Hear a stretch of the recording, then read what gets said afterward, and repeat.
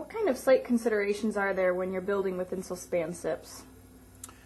The structural insulated panels come in potentially very large sizes, which is one of the great things about SIPs because we can build faster.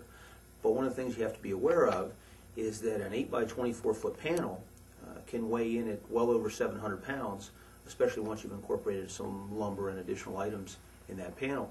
So understanding rigging and the needs to be able to safely move panels around a job site and then get them onto the structure is important. And the first step of a good, safe installation is to have your area clear and free and able to stack panels and then prep panels, rig them, and set them.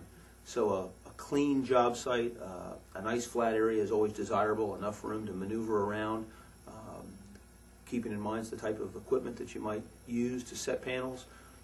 We'll use anything from boom trucks down to hand setting, and extending boom fork trucks, of course, are used a lot. So we need a little bit of room to maneuver to get around and set the panels on site.